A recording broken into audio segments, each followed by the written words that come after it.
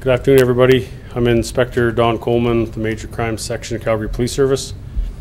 A man has been charged in relation to the suspicious death of an elderly woman in Rideau Park this morning. At approximately 4:15 a.m. Tuesday, October 4th, 2016, police were called to a residence in the 3000 block of Rideau Place S.W for reports that someone had died. A woman believed to be in her 80s was found deceased inside the residence, and a man in his 80s was taken into custody.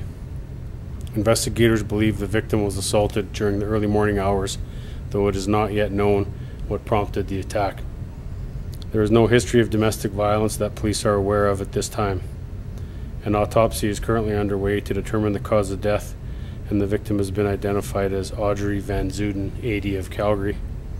The victim's husband, Siegfried Van Zuiden, 85, has been charged with second-degree murder, and he'll appear in court on Wednesday, October 5th, 2016.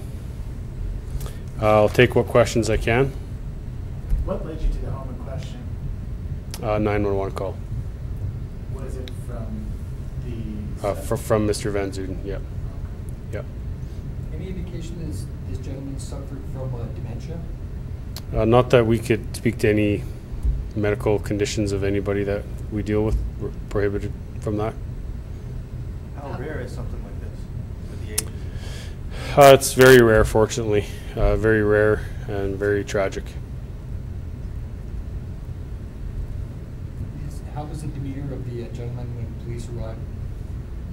Mr. Van Zuiden was cooperative with the police.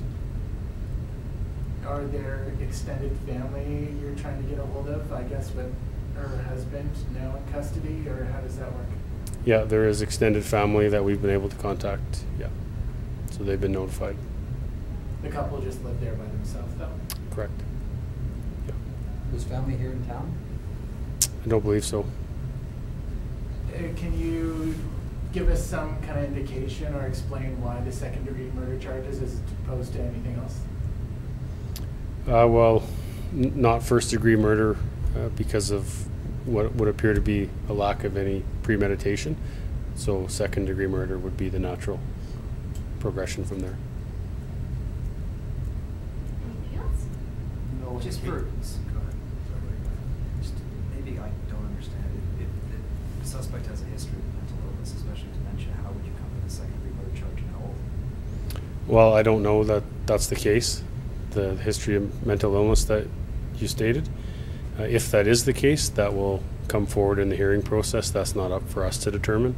The elements of the offense have been met, so a charge is laid. What happens post-charge through the hearing process is another matter and not up to us. If there is medical issues, that'll come to light then. So the charges could potentially be lessened?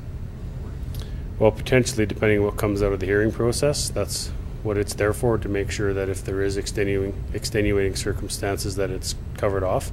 But that's not our role in these instances. Can you share with us what the scene was like this morning when police attended? Not in particular. I don't think, I truly don't see the value in sensationalizing this at all. It's truly a tragedy for that family. Is there anything investigatory that's, I guess, still going on? I mean, there's no surveillance footage. Are you talking to neighbors, or what happens right now? Yeah, neighborhood inquiries will continue. There's still lots of work that goes in to the investigation, despite being able to lay a charge relatively quickly. There's still a lot of work that goes into the file, so it's not completed by any stretch. Does he know if anybody adjacent to the suite in question heard anything out of the ordinary today? I'm not sure of that myself, but that'll all be part of the neighborhood inquiries that investigators continue today and tonight. Because he made the call, he was, is it safe to assume that he was in the home when police arrived and was taken into custody without incident? That's correct, yeah. He met officers upon arrival to the residence. What was the cooperation factor like? What he was doing? Well, Mr. Van Zuiden contacted police, met police at the door, brought them to inside the residence, so he's cooperated. Any other questions?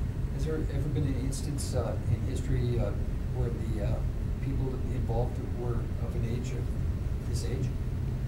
I don't know the answer to that, actually.